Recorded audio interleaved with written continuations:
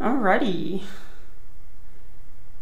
Everything's looking good, on my end at least.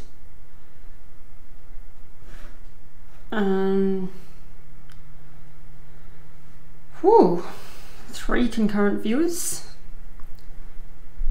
Yeah, so I'm trialing out a new setup today.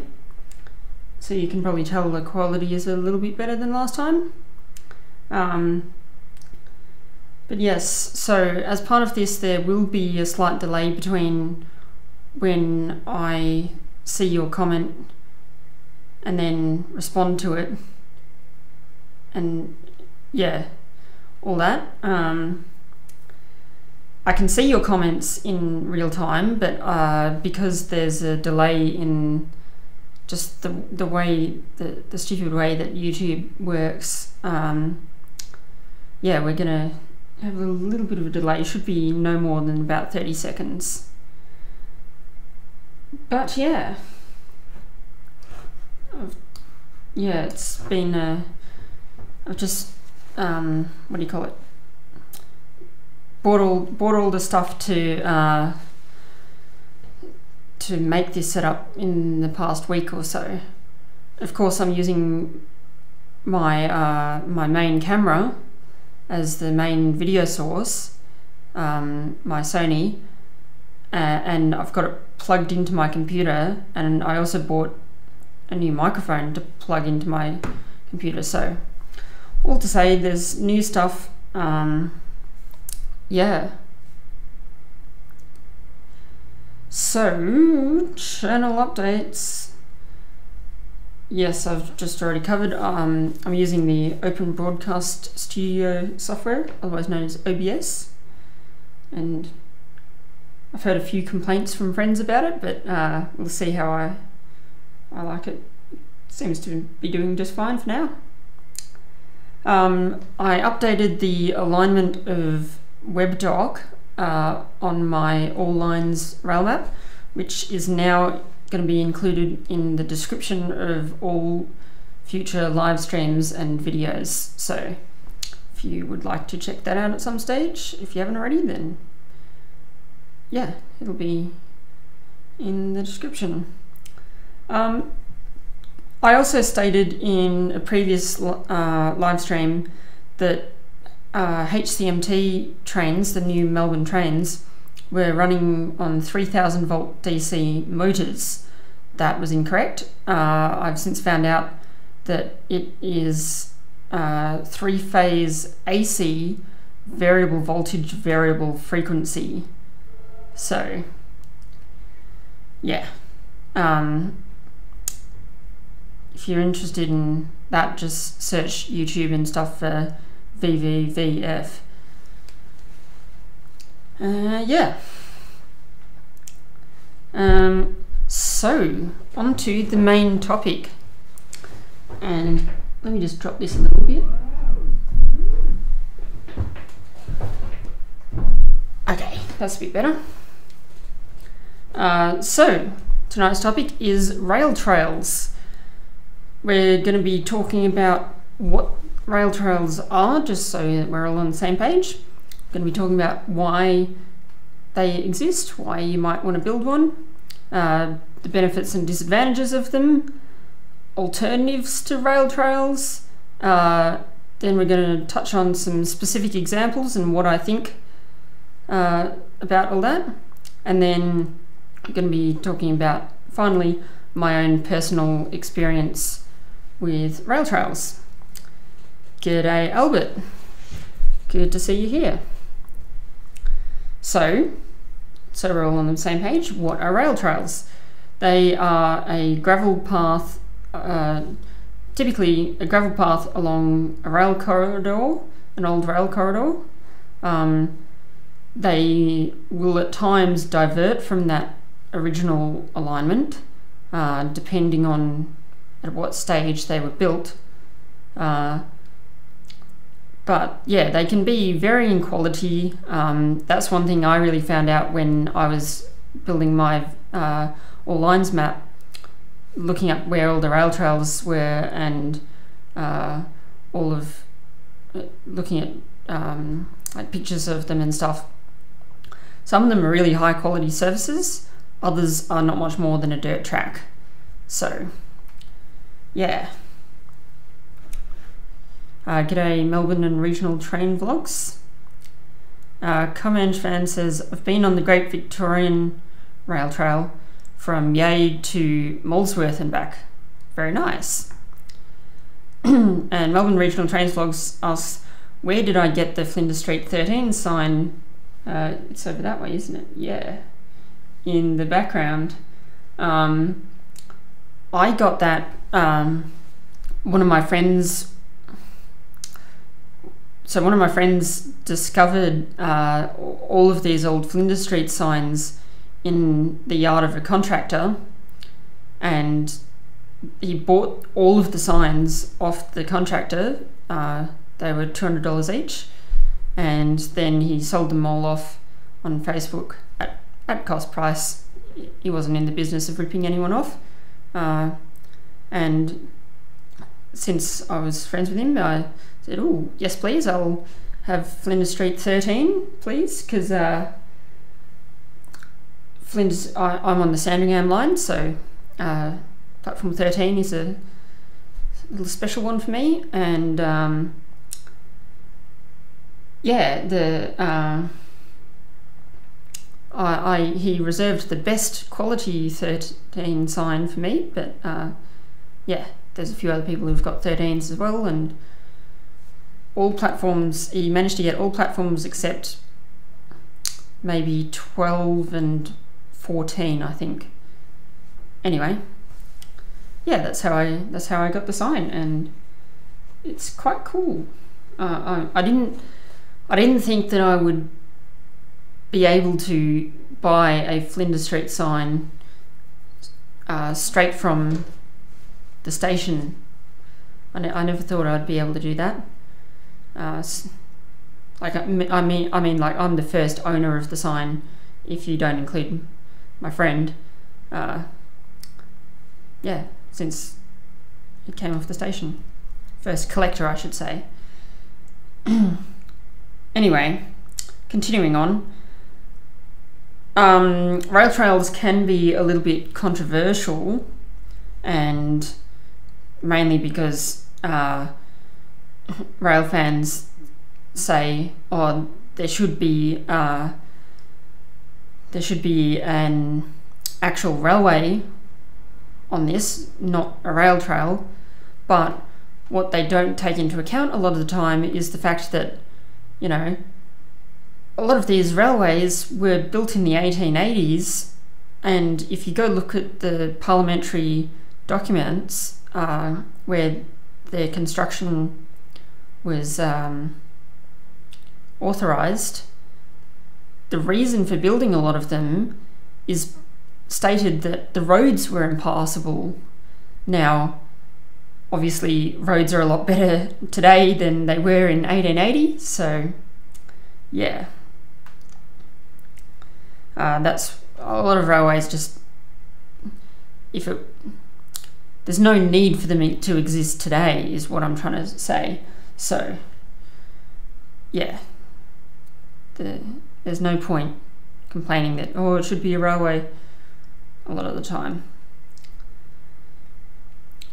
So getting into the benefits a little bit.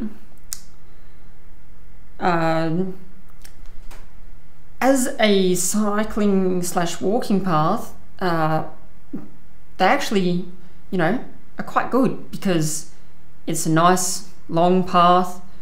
You know, you might encounter the occasional road or something like that, but they're not that frequent. You don't have to contend with traffic. It's lovely scenery. There's lots of benefits. They're low gradient. Even the steepest of railways, like the Cudgera line in Victoria, in northeast Victoria, is a good example. That was one of the steepest lines on the Victorian railways. It had maximum gradients of 1 in 30, which was indeed steep for a train, but not so much for when you're walking and cycling. So yeah.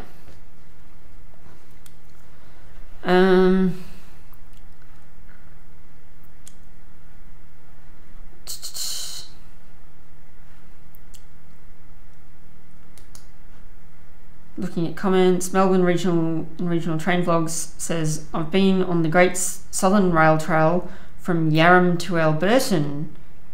Ah, very nice. I, of course, walked the entirety of the Great Southern Rail Trail. And I'll talk about that a little bit later. Oh, and call you Ma TV. All right. I knew there was something that I was meant to be, that was better to be calling you, but Ma TV, fine. And g'day Herman's channel. Albert says, New South Wales never went for rail trails, with a couple of exemptions on the Reed Head and Toronto lines, which is a shame. Yeah, I kind of agree that it's a shame. And New South Wales takes a very different approach to closing railways than Victoria. New South Wales tends to leave their lines abandoned and not rip them up. That's because they require Parliament to specifically create a law to rip them up, whereas you don't have...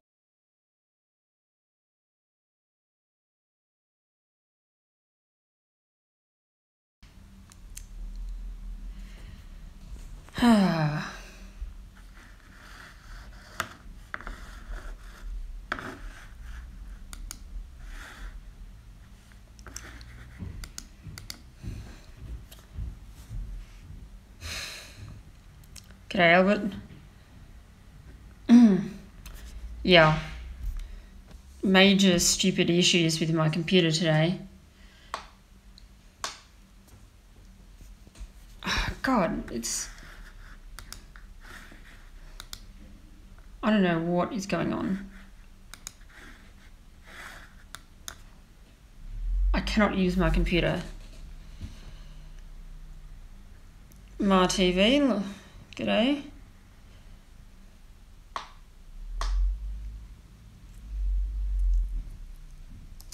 Quit Chrome. Just bear with me for a minute.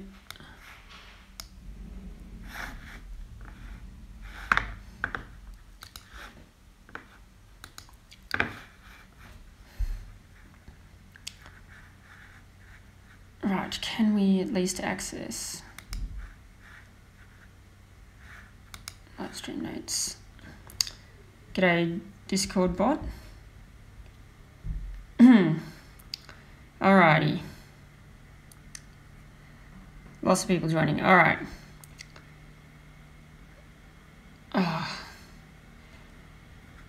I might not be able to access my notes. I can for the minute, but yeah. So where were we? We were talking about low gradients. Oh, Discord bot is Herman's channel. Okay, cool. How to get the Flinders Street sign men's cam? Short answer, a friend found it in a contractor's yard and bought it for me. So yeah. Yeah. Ooh, I'm back. I just had to hit record on my phone so that this could be recorded to YouTube. Anyway. Alright.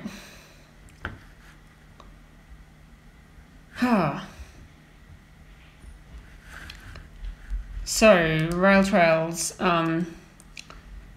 yeah, relatively low gradients are a pretty good thing in terms of walking and cycling.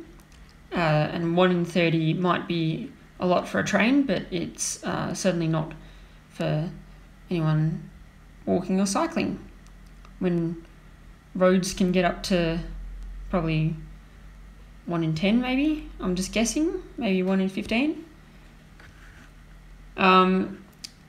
There are a number of other benefits to rail trails as well. Ecological benefits. It allows a lot of plant growth and animal connectivity. Hi Mum, I'm live streaming. Yeah, Mum just got back. And I think one of the biggest benefits of rail trails is that it allows you to travel on a closed line. You know, as a railway enthusiast, I would love to travel on all lines, but if a line has closed, you know, well before my time, then hey, a rail trail is actually quite a nice thing. And yes, I know I have walked a couple of railways in the past which are have abandoned tracks left, and yeah, they're okay. They're quite good actually, but I just know that that's not so accessible to the general public. You know, it's something that I like. It's something that I would do. Maybe you would as well, but it's not generally accessible for the public.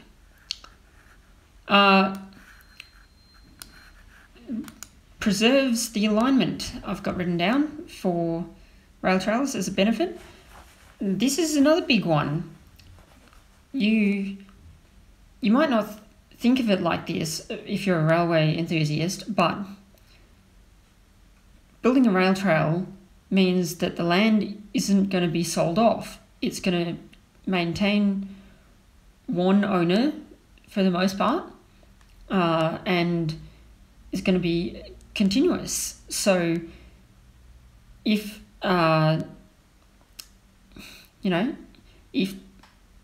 that you would like to reopen that line in the future, it is still possible, and it's a lot easier than if the land was sold off.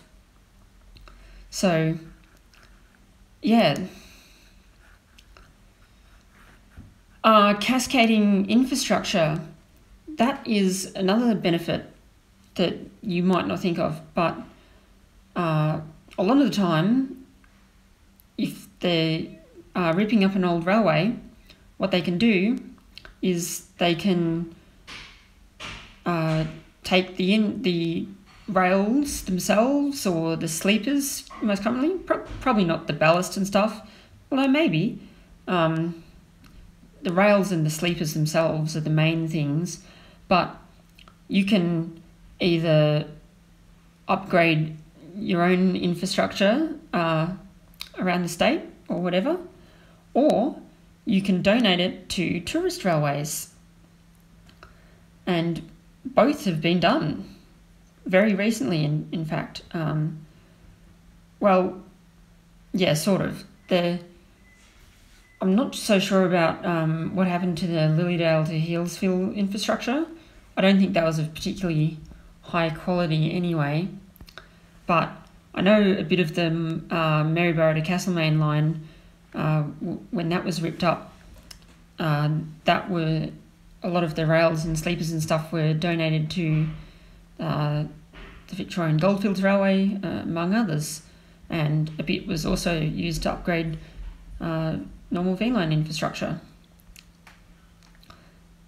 MarTV asks, are they building a rail trail from Lilydale to Yarra Glen? Yes, I believe it's complete. You might have seen Fogarty Avenue's video when we walked I only walked to, I don't think it was even Yarra Glen. Les walked all the way to Lilydale, and yeah, documented all that. and it's been turned into a rail trail now. So cool that Les documented it, and very cool that there's now a rail trail there, so everyone can enjoy it. Speaking of which, the last benefit that I've got really written down is that there's a potential tourism boost. Now, there's a bit of debate. There can be a bit of debate about exactly how much of a tourism boost, but I don't think there's any doubt that it does have some tourism boost. In some cases it might not be much, but it's some. I walked to Tarawara, there you go, says my TV. Yeah, tourism is a big thing. It's one of the biggest appeals for councils and stuff. Anyone who's looking to put in the funding to create a rail trail in the first place, they are more than not banking on the idea that there is going to be a significant tourism boost. Applehead says, I'm pretty sure that the rail trail hasn't gone past Yarring towards Yarra Glen. Oh, okay. I just thought it was all complete now, but yeah. My information is quite possibly outdated. All right. Getting into the disadvantages, old railways are ripped up. So there's a loss of infrastructure, and that does put it does make opening the line again a little bit harder. But having said that, it's not as big of a deal as I think a lot of railway enthusiasts make it out to be, because a lot of these lines would need totally renewed infrastructure anyway if they were to reopen, and B, if they are let to sit just idle doing nothing for years and years and years, a lot of vegetation grows back. There's, big trees which just grow in the middle of the tracks. I've certainly experienced that. And yeah, so that would also, you've got to think about that and how that might make it more difficult to reopen a railway, potentially even more difficult than if it was just a normal rail trail. Because if it's a rail trail, the land is already cleared, and there's not, I'll talk in a little bit later in the alternatives, when I talk about the alternatives, about how they don't have to be exclusive. You don't necessarily have to have either a rail trail or a railway. So, yeah. Having said all that, it's true that the railway very rarely returns when a rail trail is created, but again, a lot of the reason behind that is the fact that the railway was built because the roads were impassable, and well, the roads aren't impassable now, so what's the reason for the railway to exist?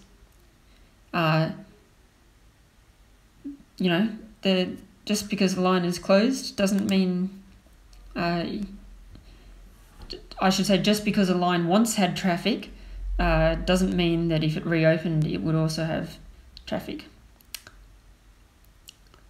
And Albert says the likelihood of abandoned rail lines reopening is pretty slim, rail trail or no rail trail. Absolutely. And it's just a fact of life. And if you look at a lot of these old railways and you look at, what were they running like before they closed? A lot of them, they were running on barely anything. The weekly goods would have one GY wagon or something like that. So it's just not feasible at all to keep them open. A lot of them. MarTV says, do you think that the Castlemaine to Maryborough line will reopen? I think possibly. Not anytime soon, but I think it's possible that it would reopen. I wouldn't discount it entirely, put it that way.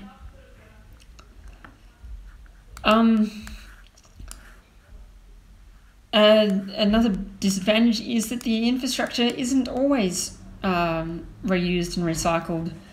The ripping up of the South Gippsland line from Nyora to Leongatha has shown that. Unfortunately, the contractor was not willing to share any of the infrastructure with people who could actually use the infrastructure. They cut the rails into very short pieces and sold off all the sleepers to... All of this was sold off to private individuals, which I think is a real shame. If you're going to rip up the line, okay, fine. But that was a lot of good quality infrastructure. Like it was mainline standard track. That stuff is good. You can run an R class on that, or any of the biggest Victorian locomotives, apart from maybe an S or an H steam engines, but yeah.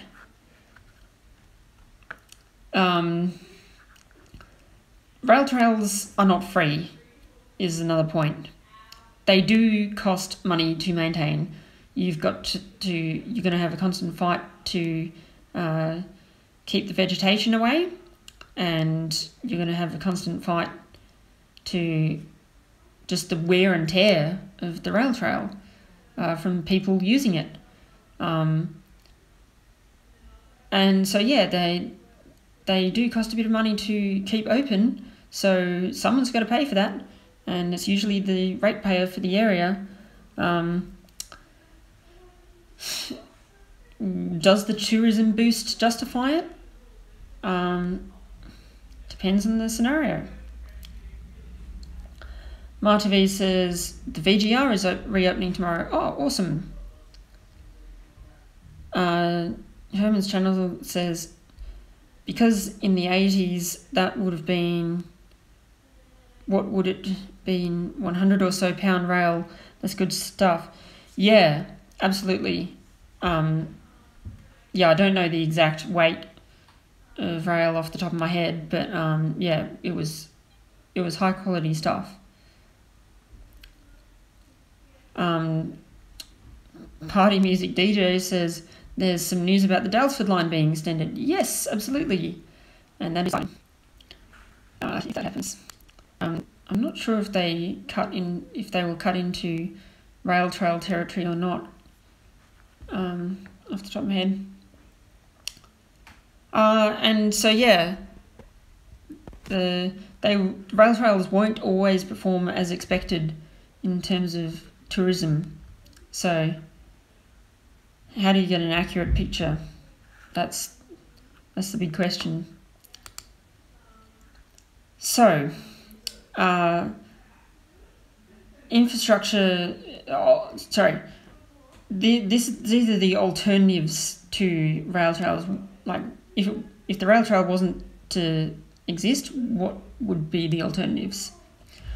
Well, first and foremost, as we've mentioned, the infrastructure could just sit idle and do nothing and get overgrown, and that could be potentially worse for the prospects of reopening, because it costs more to cut down a lot of trees that are just growing in the middle of the track. So it's something to consider, put it that way. Infrastructure sitting idle, and it's probably not going to be reopened anyway. MarTV says, all Victoria focuses on is heavy rail. Why can't they invest in high-speed rail? Well, high-speed rail requires heavy rails as well, but there's a multitude of reasons. I can talk about that in another live stream.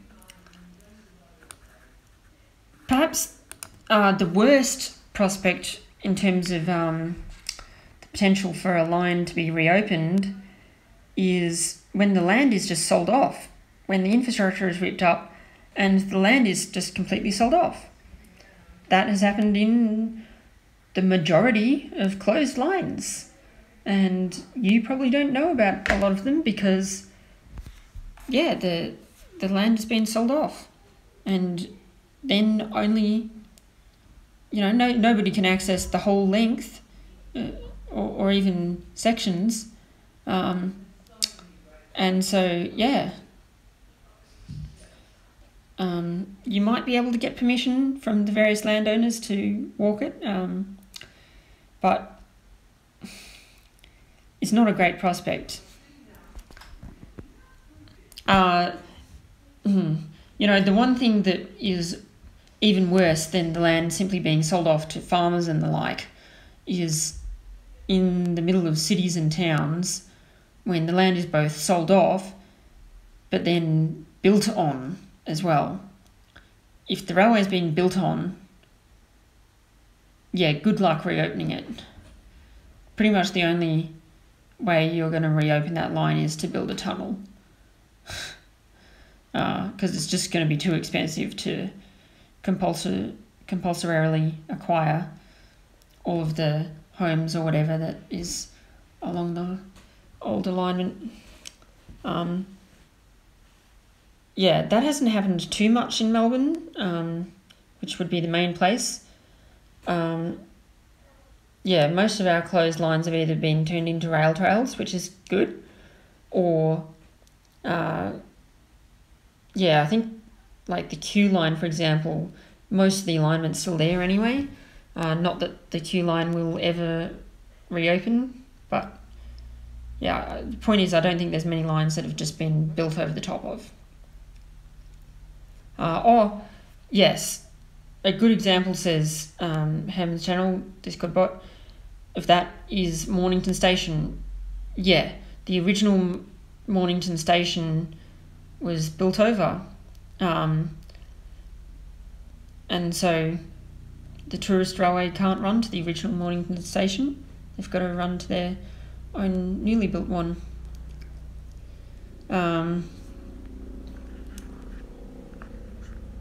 And so, yeah,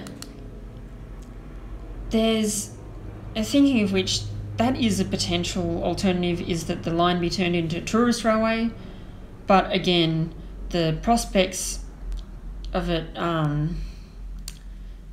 the economics of a tourist railway have to be taken into account as well. And you don't always, it's not always a realistic idea.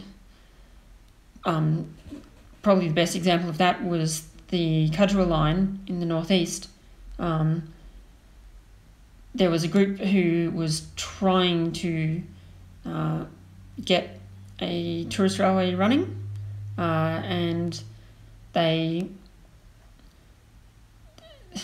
how should I put it? They made a few big errors, such as running trains when they weren't allowed to, and so they got shut down pretty quick by the government, and the infrastructure was ripped up and turned into a rail trail. But I think that they wouldn't have really survived as a tourist railway even if they had followed proper procedures and got running, etc. The final alternative that I've got written down here is called rail track riders. Now, there is a railway in Tasmania. I'm pretty sure this doesn't exist anywhere else in Australia, but it does elsewhere in the world, where you can hire bikes, like push bikes, that have been modified to ride on the rails, and yeah, it's not a tourist railway, but it's not a rail trail. It's sort of in between. You can ride on these rail push bikes along the old abandoned railway, and when I go to Tasmania eventually, I'm sure I will do that. So yeah, like it's quite cool. I think that's quite a good idea, actually. But yeah, I don't think it's feasible for all owners. Perhaps a couple here or there, but yeah, I don't think it would be feasible on a large scale, because you've got to have people willing to run that operation as well. Albert says a rail trail means that you can still keep all the station infrastructure preserved, sold off, or demolished. That is another benefit of rail trails. So finally, we'll get into some specific examples of rail trails. The South Gippsland line I'll mention first and foremost. I think that there's the Nyora to Leongatha section. I think that it was pushed through a bit quickly, put it that way. There was a group that was attempting to get stuff up and running again. I think that they should have been given a chance. Just because other groups have failed in the past doesn't mean they will as well. And yeah, but my main gripe with that was just that the infrastructure was sold off to private buyers and not given to tourist railways and the like, or even offered to them in the first place to buy. I think that was just a bit stupid. Herman says, wait, can someone fill me in on what railway ran when they weren't supposed to? It was the Cudgewell line in the northeast. There's a Walker rail motor sitting in Huon the trailer of one they supposedly tried to run and did run it, but that was what caused them to fail. And so the line goes from Wodonga to Cudgewell as a rail trail via Huon, of course. In terms of the rest of the South Gippsland line, having walked it myself, I thought it was quite nice. I think that it didn't really have any prospects of being reopened. Leongatha sort of does, but not the rest. Not to Yarram. So yeah.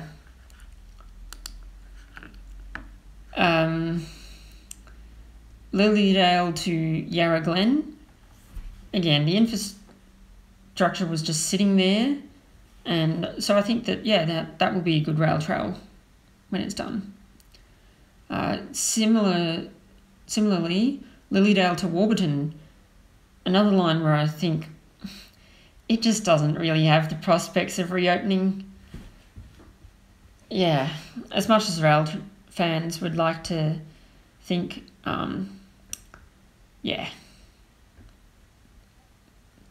they just don't have the traffic in the area to justify reopening it. Orbost line from Bairnsdale to Orbost, again, another one where it's nice and scenic. That's another big thing. A rail trail, to be successful, the line has to be somewhat scenic. There's a few lines around Victoria that just are not that scenic. So I don't think every line should be turned into a rail trail, put it that way. Some can be sold off and used for farming because, yeah, I can think of a number of boring lines. Mansfield and Alexandra lines, they were very long, and there was a couple of talks, rumours about starting up a tourist railway there, but it would suffer the same fate as Cudgewar, being too far away from Melbourne. The patronage on the tourist line just wouldn't cut it, I think. So, yeah. They deserve to be a rail trail, and you can still enjoy them as a rail trail. That's one of the main things.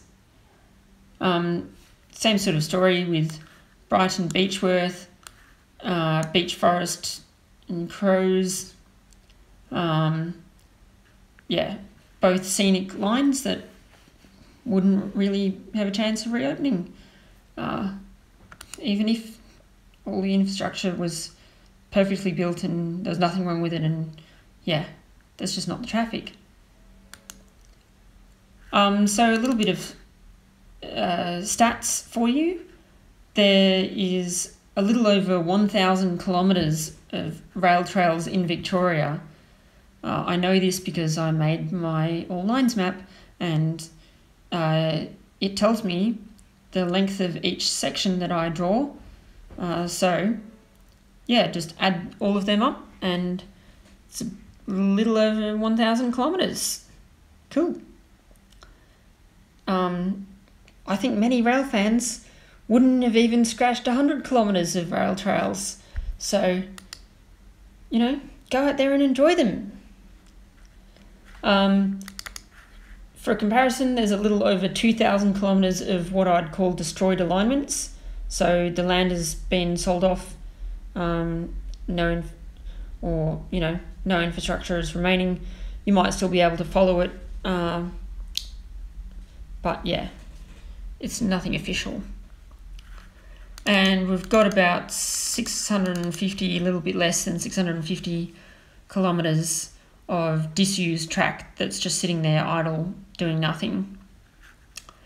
We've got 85 kilometres roughly of tourist railway, and we've got a bit over 4,200 kilometres of railway that is in use, both with passenger and freight. So all in all, we've lost about a little bit less than half of our infrastructure, if you like. Yeah, if you add up all the disused track and destroyed alignments and rail trails.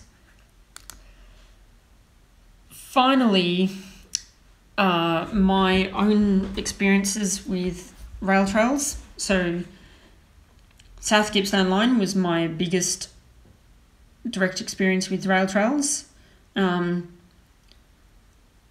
Yeah, it wasn't as interesting as the disused infrastructure, but I'd much rather that than I'd much rather have the rail trail there than have nothing there at all.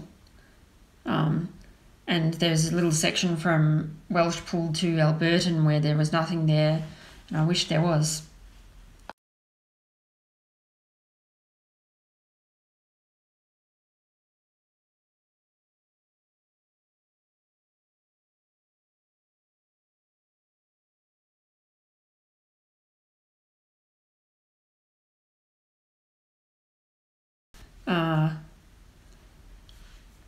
Yeah, in the thing, we're very laggy. Okay, are we back? Okay.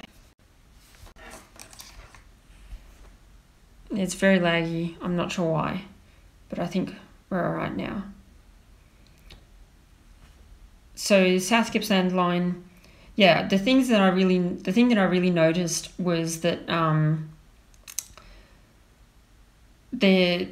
the amount of people that I encountered walking along the track, it would, when the towns were relatively close together, there would be a lot of crossflow. When the towns were a bit further apart, you wouldn't see anyone really in between, but you would see people around the towns. And even for the ones where the towns were close together, you'd find a higher concentration of people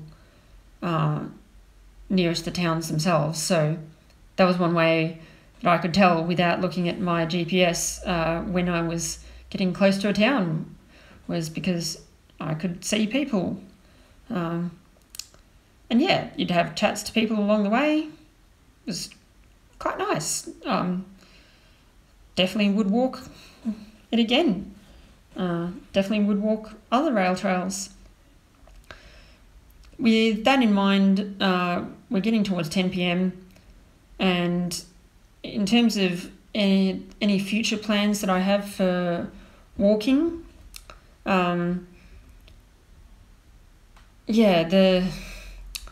I plan to prioritise the lines where there is still infrastructure there that's just disused. So yeah, that would be my main thing, because that can change, but rail trails are unlikely to change.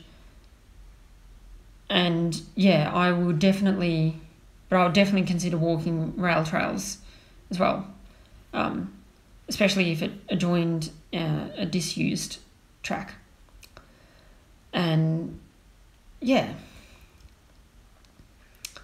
I had plans to ramp up my walking of railways this year, but then coronavirus hit, and that threw a lot of my plans just out the window.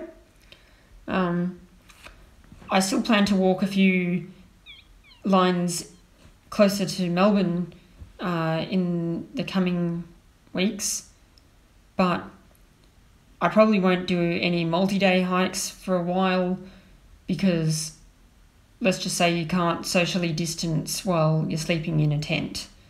And yeah, there's a bunch of other reasons, but hey, Victoria has recorded our 14th day of 0 cases, so we're well on the right track. And yeah, hopefully it will be sooner rather than later that I am able to walk railway lines again. Anyway, that's going to be about it for the stream tonight. Sorry for all the tech troubles. Yeah, it was a really weird issue, and I don't even know how I'm going to go about fixing it, but I'll give it a shot. And it's a bit random as well, so all we can do is hope that the chances are that next stream in 2 weeks' time, it will be all good. But yeah, thanks to everyone who bared with me all the way through from the start to the end. And I'll upload this. This will be on Instagram for a little bit, and I'll also upload it on YouTube in the coming days. And just as a final note, I am hoping, fingers crossed, that we have a proper video coming on Sunday. I know I said that last week, but it's close. All right. Thanks again. See you next time. And it wasn't a problem with my internet, Herman. Anyway, see you later. Bye-bye.